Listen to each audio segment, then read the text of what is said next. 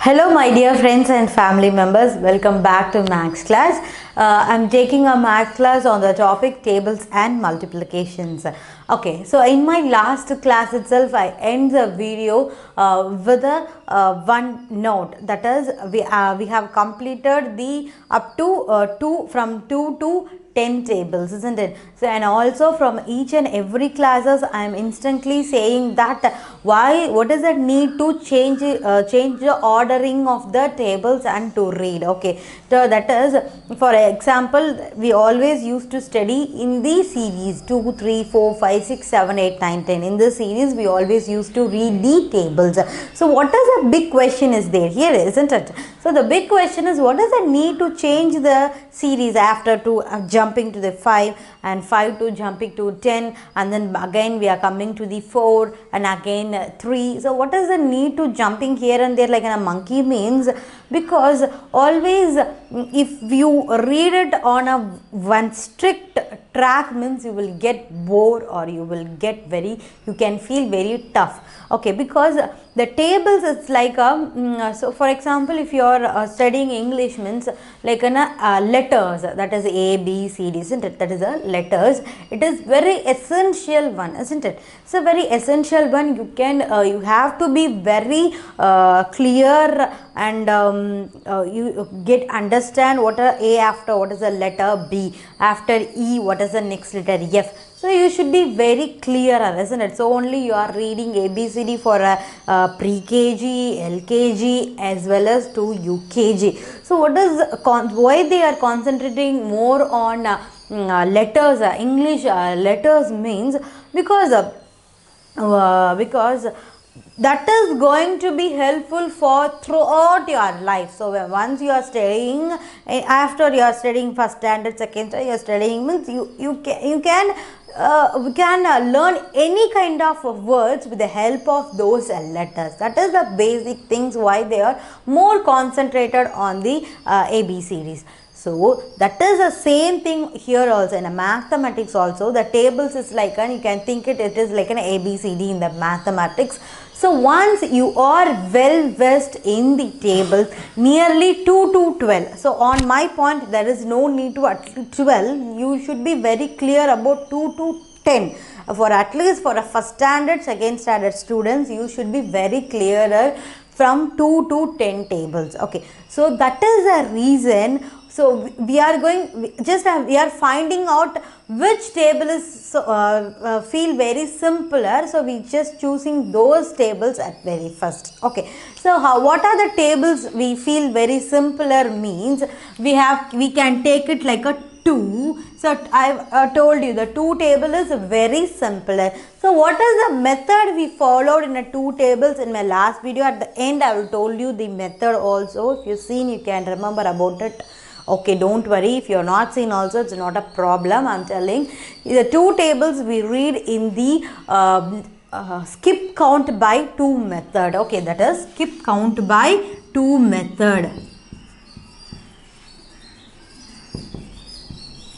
So what is a skip count means? We are going to skip it the numbers. For instance, 1 2 3 4 5 6 7 8 9 10. Okay, I have just taken it up to 1, from 1 to 10 I have taken. Now we are going to skip by 2 means 1 2. So I am selecting the 2. 1 2 1 2 1 2 1 2. So this is the skip count by 2 method. So 1 into 2 is equal to 2, 2 into 2 is equal to 4, 3 into 2 is equal to 6, 4 into 2 is equal to 8, 5 into 2 is equal to 10. So this is what skip count by 2 method. So the skip count by 2 method, you should be very well versed in this method. Why I am saying means not only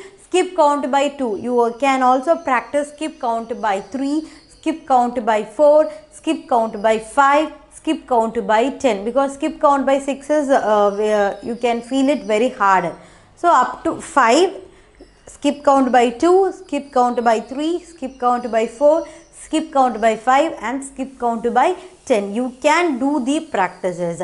And also in my, I think in my second classes or third classes, I have told you about how to recollect the these numbers, skip count by 2 method or a tables, how to recollect or how to get memorized. I've told you about some tips and tricks how to memorize those things, isn't it? And also I've told you some tips to the kids how to recollect these tables.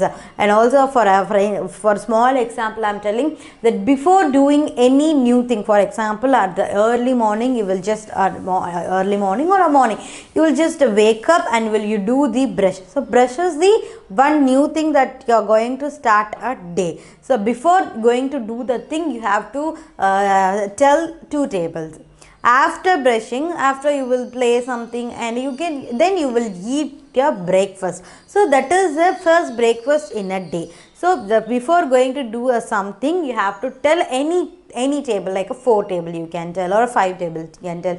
For like these ways, I have told you some tricks also. Using those tricks, you can memorize these kind of tables. Okay, so 2 tables we have followed the skip count by 2 method. So skip count by 2 method is not only going to help you for tables and multiplication. If you read skip count by 3, skip count by 4, it will be take you for a long way, because what is the main use of doing a maths, or what is the main ambition in a maths means as fast as you can. That is the big question here. So everybody can do the multiplication, everybody can do any problems, but what is the big question mark in a mathematics means how the time you have consuming when comparing to the other one, how the time you are consuming, because in a mathematics the time plays a very major role.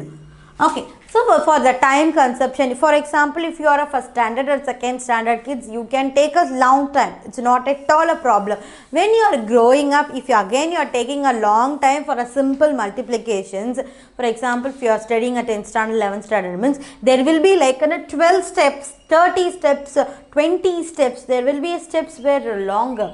So for example, in a second step, you want to do something multiplication here means, if you take a long time here to do the multiplication or anything for a small calculations, you will to complete the 20 step, see how much of time you will take it. So to control the time, we need to be well practiced in the skip counting method. It will take you for a long time. Okay.